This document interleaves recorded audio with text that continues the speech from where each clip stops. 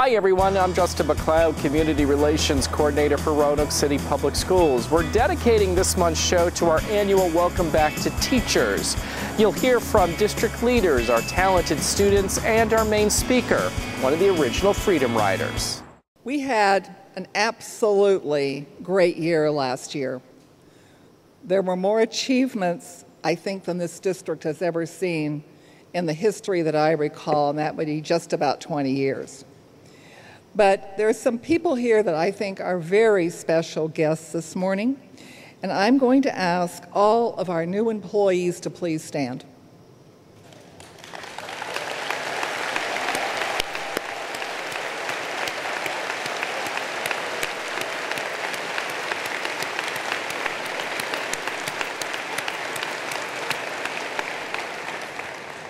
Welcome aboard, and I hope that you will stay on this ship for a very long time. And as your superintendent, I will do everything within my power to keep you on the ship, to keep the ship upright, and to make certain that you are treated very well. Please feel free to talk to anyone if you have any issues, but I can't tell you how grateful I am to have you here. There are districts, and this pains me. We are fully staffed.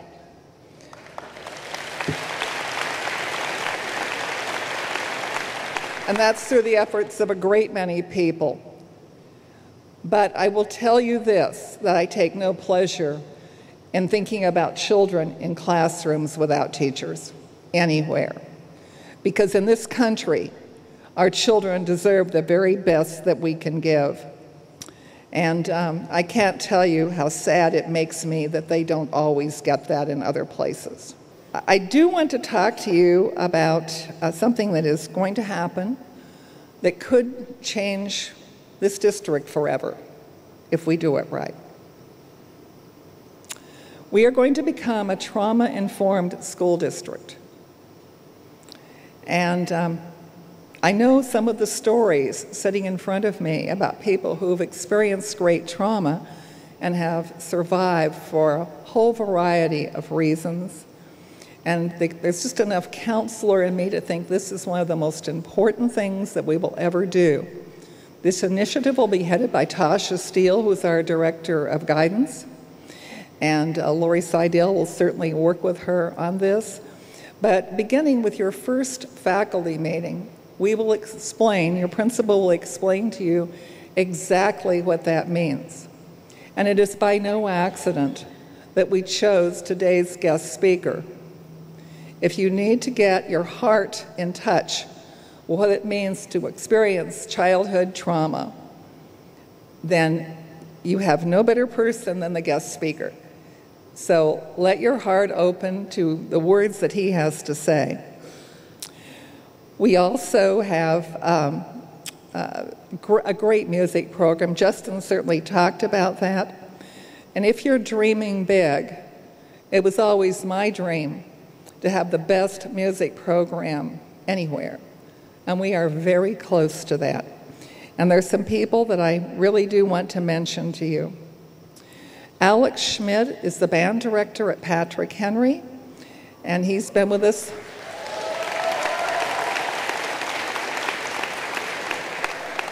Okay, all of you colonels, we worked really hard to get you a band director this year. Michael Sanchez is the new band director at William Fleming. And all I can say is, I think this choir is positively lovely.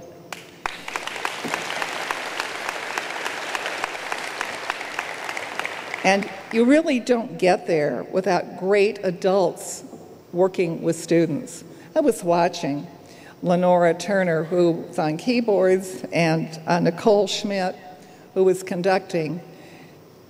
And the love out of their eyes for those students was simply amazing. So thank both of you very much. I do want you to know, and I'm going to be better than I've been recently. This is a good school district. It may be better than we even know. Don't let anyone on the street make you feel otherwise. The teachers who are here are terrific, and heaven only knows they don't get any better than you and the people that lead you at the site level. So we are solidly behind you.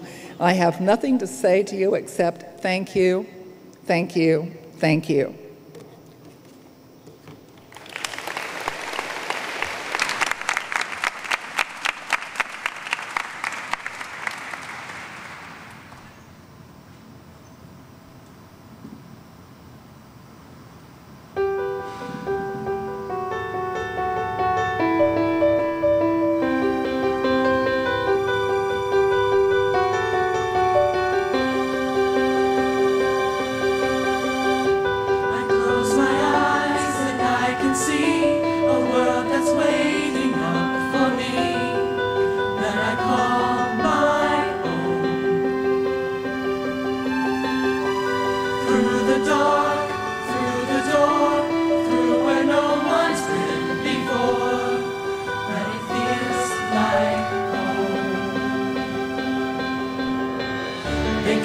They can say it all sounds crazy.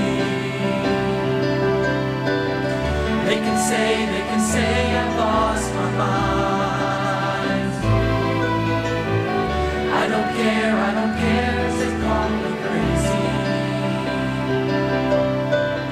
We can live in a world that we design. 'Cause every night I lie in bed, the brightest colors fill my head. A million dreams are keeping me awake. I think of what the world could be, a vision of the one I see. A million dreams is all it's gonna take. A million dreams for the world we're gonna make.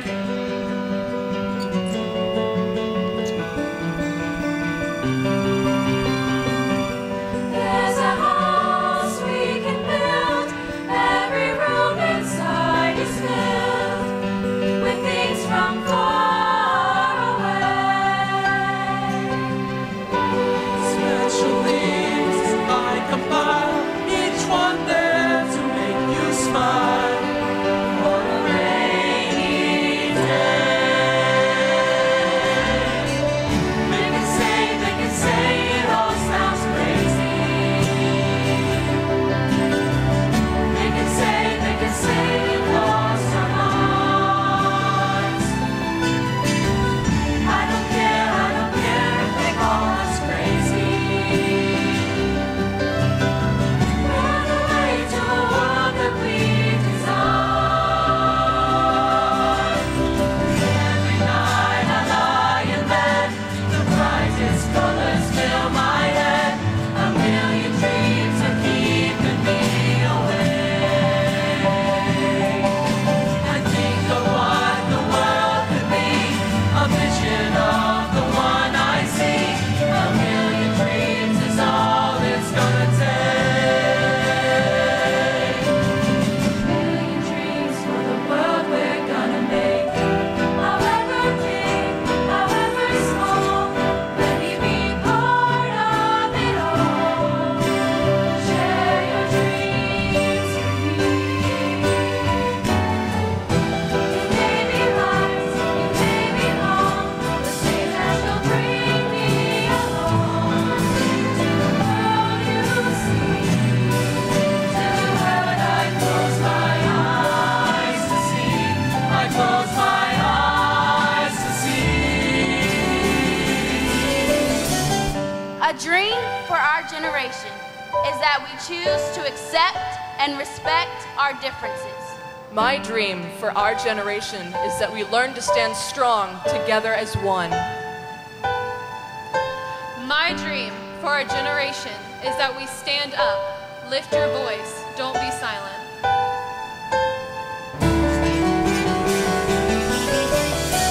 Every night I lie in bed, the brightest colors fill my head. A million dreams are keeping me awake. A million dreams, a million dreams. I think of what the world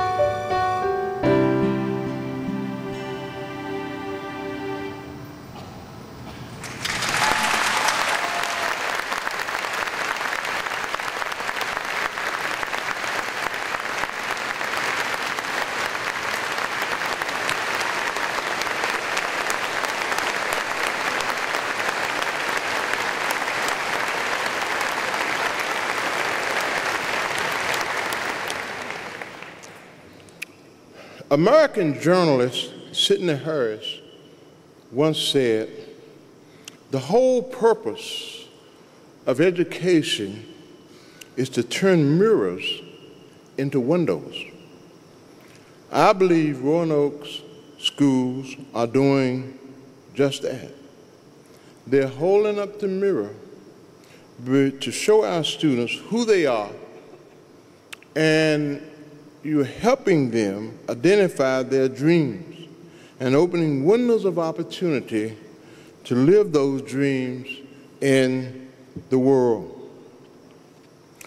Roanoke is fortunate to have an outstanding education system under the leadership of Dr. Rita Bishop.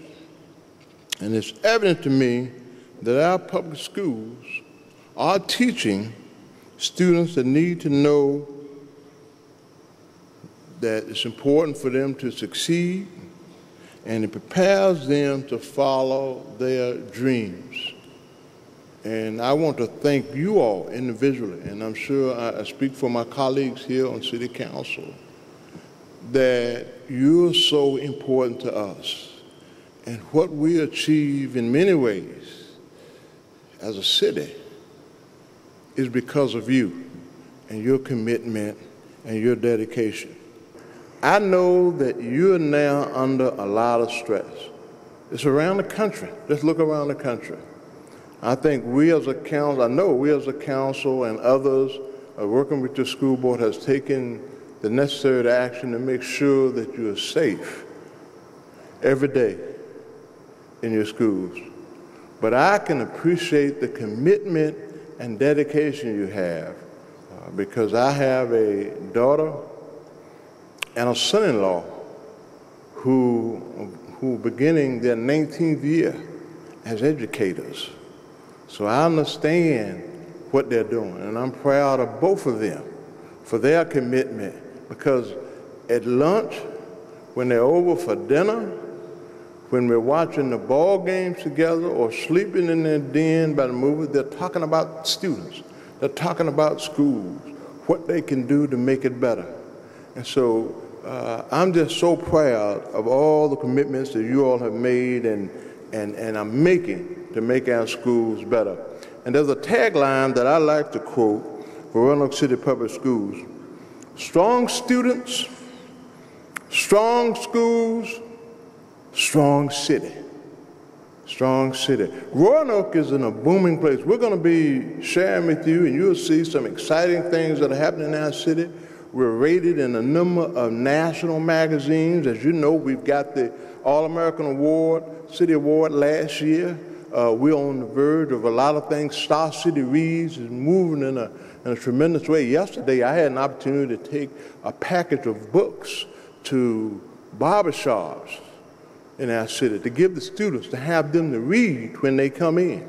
So we're doing some great things in this city, and I'm excited to work with the city council I have. They're committed city council. You're going to see those things happen, but all of it helps us. It helps us to move forward when we have a school system with a 90% graduation rate. That's awesome.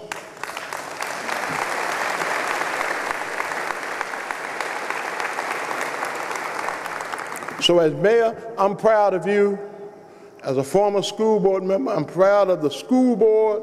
I'm proud of our legislative delegation that does what they can to make it happen in Roanoke. We work as a team, and I'm looking forward to a great year, And let me just say, and I'll say this from a biblical standpoint, we don't know what tomorrow holds, but we know who holds tomorrow. And as long as you know that, we can make it. God bless you. Have a great year.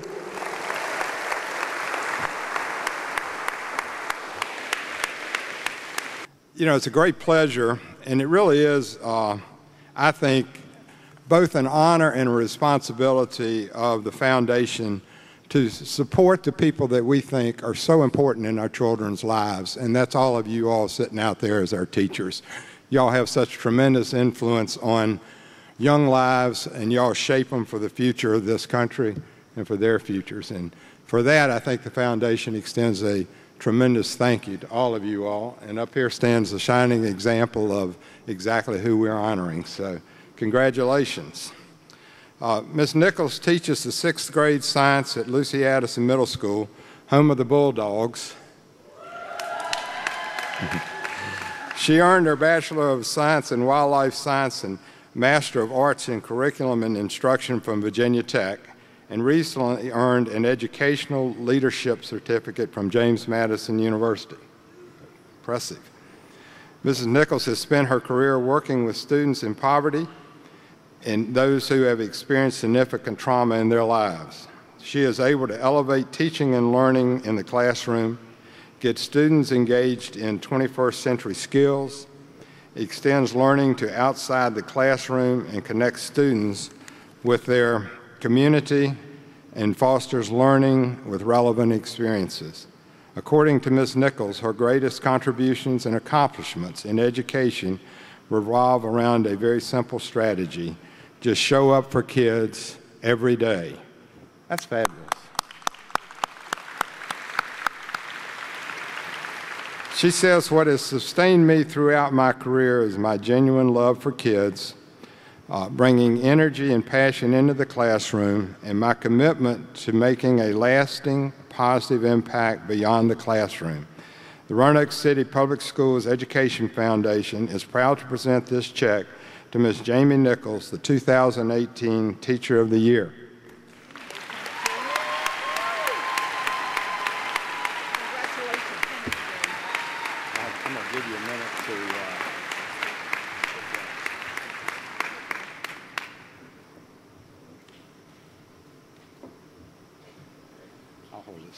We do have a small one coming. Thank you. It's, I think, in cash.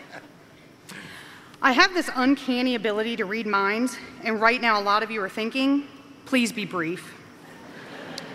I had taught for 10 years by the time I arrived at Roanoke City Public Schools after the school year had begun.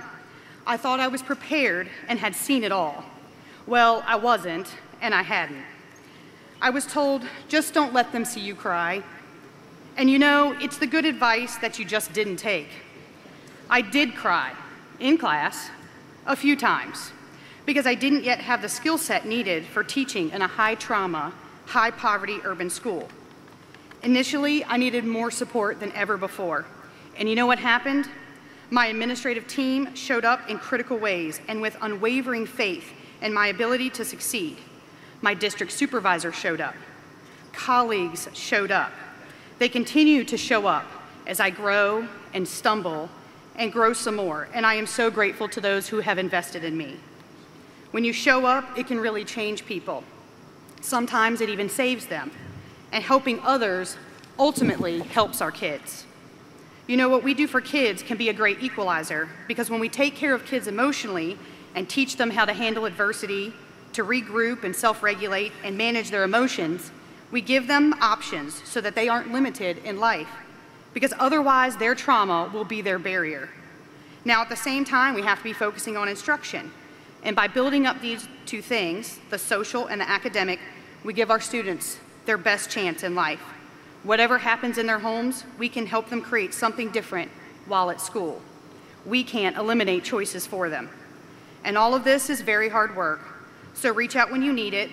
Continue to reflect and push yourself to do better. Show up for others. Know that kids will think and act like kids, because they are, and try not to cry in front of them. But if you do, it's okay. Just pull yourself back together and continue to work hard. Thank you. Thank you very much. You want to take this with you as a souvenir? I work in my day job at TAP, an agency that provides support for thousands each year who have faced traumatic situations, be it poverty, homelessness, domestic violence, child abuse, a poor choice that led someone to be locked up behind bars, gunshots in the neighborhood, the terrible news of an incurable disease, the loss of a family member that died too soon, a divorce that devastated a life. I've faced trauma, and you've faced it too. If you think about it, as Dr. Bishop asked the new teachers at orientation, just think about it. You've experienced trauma. It has left an imprint that can be a wound very hard to heal without support, or without hope, or without just sure grit. Somehow you overcame, or you are overcoming. For sure, you are overcoming. And we will have children who need you to provide the support and the hope instilled in them so that they can gain the grit they need to overcome and become successful. Throughout the year, you will learn how to help those who have experienced trauma. And today, you will hear from someone who overcame trauma himself. Please listen to his story. Gain insight that will help you. You will take away tools that you can use as you help dreams come true. It is my pleasure to introduce our speaker this morning. Our speaker is an original freedom writer whose story is told in part in the 2007 hit movie, Freedom Writers. By age 16, his story was almost over. His father was incarcerated. He dropped out of school, had lived in 26 places, and his best friend had been brutally murdered. But he turned the page and began writing new, more fulfilling chapters in his life. Chapters filled with healing, hope, perseverance, and possibility. He is a PhD student, author, aviator, and one of the nation's most sought-after speakers. Manny Scott has empowered nearly 2 million people to improve the quality of not only their lives, but also the lives of those around them through his Power of One keynote, How to Reach Youth Today seminar, and his Turn the Page assembly. He has helped thousands of schools raise student achievement and leader efficacy in 49 states and 5 continents. And he has helped prevent thousands of dropouts and suicides. Manny Scott is the author of several books, including a memoir that is only available to individuals who hear him speak in person. After his presentation, he will be available to sign books and take selfies, or ussies, for anyone interested. Manny Scott is happily married, the father of 3 children, and he and his family are on the road 300 days a year, serving leaders and youth all over the globe. He is with us today from Atlanta, Georgia. Please join me in giving a warm welcome to Mr. Manny Scott. Can your kids see themselves in your curriculum? Because if your kids cannot see themselves, or people who are not like them, if they don't see the rich, beautiful mosaic that is our country and our world, what you are saying to them is that they and people like them don't matter. Humble yourself and become a student of your students. Study them. Like an anthropologist studies culture, study language, heroes, symbols, rituals, family structure. Study life through their eyes before you seek to evaluate or analyze. Seek to understand and recognize, Even on your worst day, you can still be someone's best hope. Even on your worst day, you might be someone's second or last chance, and so I beg you to learn, to serve, to teach, to love, to hire, to fire, like your life depends on it, because your kids' lives really do.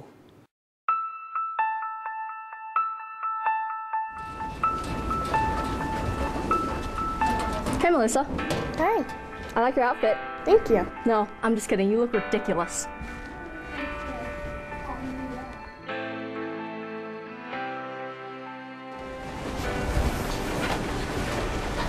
Dude, where'd you get that shirt? Goodwill?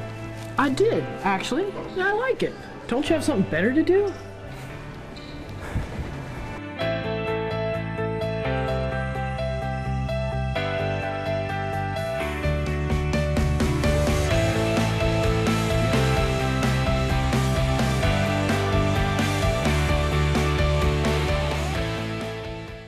Before we go, we want to thank the community for your help with our recent Load the Bus campaign. Once again, Roanoke City and Roanoke County Public Schools joined forces with Walmart to collect school supplies for our students. We held a kickoff event at the Bonsack Walmart, which featured the drum line from Patrick Henry High School and the cheerleaders from William Fleming High School.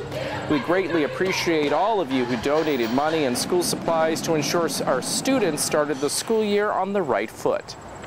I'd like to thank Walmart in general. Last year, we give a lot to our community. This event, Load the Bus, raised over $40,000 to help support. So we're here with a beautiful day behind us. We're going to get ready to kick it off and load these buses and do it again. Thank you. I think kids deserve support. We've all needed support in our lives, and this supports the aims of children. I have with me a board member, Eli Jamison, and I appreciate her efforts, and I'd just like to have her say a few words, and then I will go be quiet.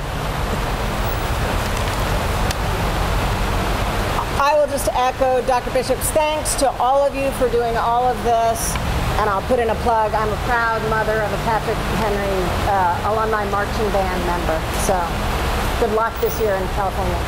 But thank you all for your support, because the children across this area are the best in the world, and everything we do with our partnerships are so important. And so we really thank you, and thank you to Walmart for everything you're doing to support all the children this coming year.